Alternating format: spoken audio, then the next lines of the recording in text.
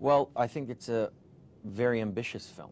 I think Chris Nolan tried to pull off a multi-dimensional narrative set within the subconscious of the human mind, and also provide an extremely entertaining thriller on a grand Hollywood scale. But also, you know, and you're dealing with surreal worlds here. You're dealing with surreal worlds and, you know, almost an existential film at times. But at the same time, you're very deeply rooted in these characters' journeys to come to terms with the truth of their past and accomplish this underlying goal that they have. And my goal in the movie is to get back home to my family. I mean, I'm in the black market of the dream world. My job is to infiltrate people's minds, extract information, and here we are trying to pull off this grand scale idea of planting something in somebody's mind. So I'm assembling a team of people to do that, and I think the audience is with all these characters on that journey. They're experiencing these experiences with them for the first time, and that's what Chris Nolan managed to do in a plot structure that makes it engaging for an audience.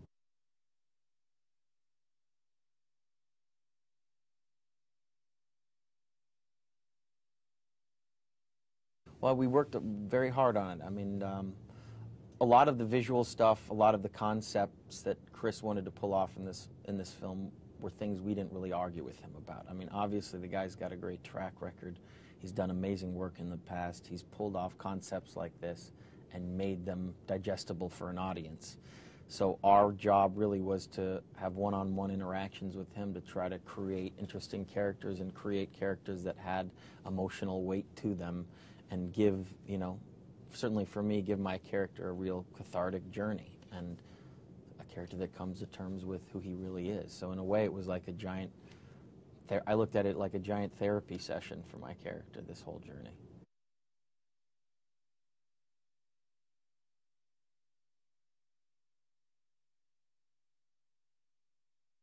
I think it's very difficult to put an exact science on in the dream world. I think obviously there are things that we repress in our emotions, thoughts that we have in life, concepts, you know, fears that submerge during that state of dreaming, that unconscious world. And to put an exact, you know, science on it is very difficult. And I tried to do the traditional sort of approach to this movie where I was, you know, reading up on dream analysis and the meanings of it. And at the end of the day, this is a very specific dream world that's in the mind of Chris Nolan. So all the research came from the creative talks with him and had to be looked at in a different way.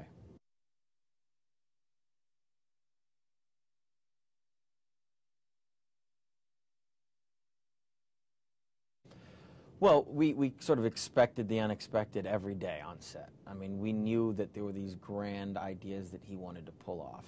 But what's really interesting about Chris is, and I remember meeting him years and years ago, you know, he likes to put cultural references or things that we kind of understand in the world that we live in into science fiction. So you're never truly detached from what you see. And Chris likes to be on real locations. He likes to redress the sets according to what he wants it to look like visually. So there wasn't a lot of green screen. There wasn't a lot of things that made us feel like we weren't really there. We were in these real places around the world, and we felt, and it helps us as actors. It really grounds you.